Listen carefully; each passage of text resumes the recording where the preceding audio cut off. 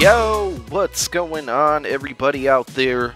This is the game we've all been waiting for, but what's going on? My name is Popular Stranger, and this is week number 6, episode number 7 of my NCAA football dynasty with the Northwestern Wildcats. And as you saw from the opening screen here, we are taking on the number 1 team in the nation, the Ohio State Buckeyes, who finished the season last year in real life undefeated and has yet to lose a game in the 2013-2014 season.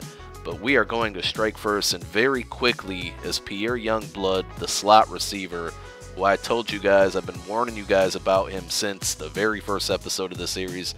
He's going to go in and score and give us a 7-0 lead. And on a 3rd and 11, we're going to get a nice stop. A 2nd and 11.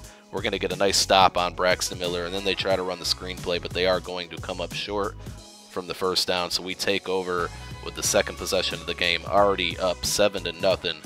Ohio State, like I mentioned, has not lost in the last 2 years so far, but they are 5-0 this season. They haven't really had a tough schedule, but they did beat Wisconsin in their first Big Ten game, 41-13. And that's who we actually take on next week, Wisconsin. So we're starting our Big Ten play. Ohio State has already started it, and they had a pretty impressive victory against a pretty good Wisconsin team, 41-13. But right now they're not looking so impressive. As you see, we're going to cross the goal line yet again and take a 14-0 lead. But Ohio State will not go quietly, I promise you that. Just watch this drive. Braxton Miller was obviously fed up with what was going on in this game because he decided to take control and just keep the ball, breaking tackles. I tell you what, Braxton Miller on Heisman difficulty is just near unstoppable. As you see, he's just not letting anybody else touch the ball. He's pretty much keeping it this whole entire drive, and he's going to go ahead and score here on the QB keeper and cut our lead in half to 14-7. Anyway, we're coming off our bye week last week, but the week before that was a very good game, a very close game, even though the score would not indicate that. West Virginia fell to us 42-28, but we did score 2 touchdowns in the final couple minutes there, and that was week 4, and we improved to 4-0. And if you haven't noticed, if you look at the little ticker down at the bottom, we are also now a ranked team. We did finally crack the top 25. Coming into this game ranked 23rd, so a ranked versus ranked game. As you see, Kane Coulter tosses a first interception there.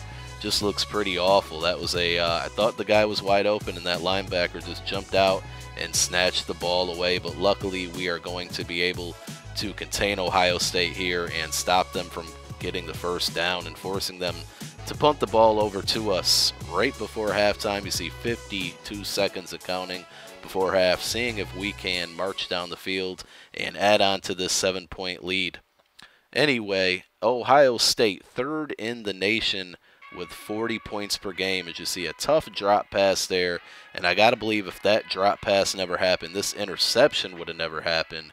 Very, very bad turnover as we throw our second interception of the game, and Ohio State is going to tie this game up going into halftime at 14 apiece. Again, Ohio State 3rd in the nation with 40 points a game, 9th in the nation with 457 total yards. Just very impressive statistically. Obviously the number 1 team in the country, but they were pretty much ranked in the top 10 in almost every category that is listed. I'm not going to go over them all, but they're 1st in the nation in defense, only allowing 8.6 points per game. That's pretty impressive, but you see we've already cracked that mark. 197.2 yards per game they only allowed. And we're going to score again here as Pierre Youngblood has his 2nd touchdown catch of the game, 21-14. 3rd quarter winding down here with about 2.5 minutes left. We're not so bad ourselves with 35 points per game, 13th in the nation. The defense still doing a very good job, only allowing 14.5 points per game. We're right at that mark just about in this one, so hopefully we can keep it up. And we're still 1st in the nation, only allowing 29 yards per game on the ground, but that's obviously going to change after Braxton Miller alone destroyed us on that one drive and went all the way down the field, just like you can see Ohio State doing now. And Braxton's going to keep the ball, score his 2nd touchdown of the game, and we are all tied up at 21 apiece. This game is really, really getting good here. going to be moving into the fourth quarter shortly, just trying to move down the field. Pierre Youngblood wide open, but it was a bad throw and he was forced to dive and make that catch. If it was a throw that was on target, I'm pretty sure Pierre would have had his third touchdown of the game. Now 3rd and 9 here, and we are going to come up short and have to punt the ball over.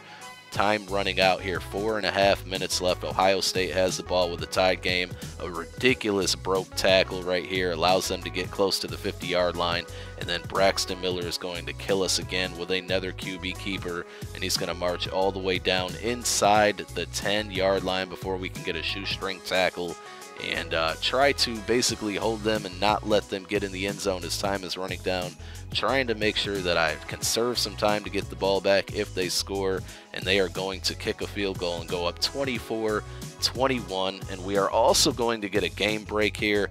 As you see, the number 3 team in the country, LSU, gets destroyed by Mississippi State 37-7. So we have one of the top 3 teams in the country going down.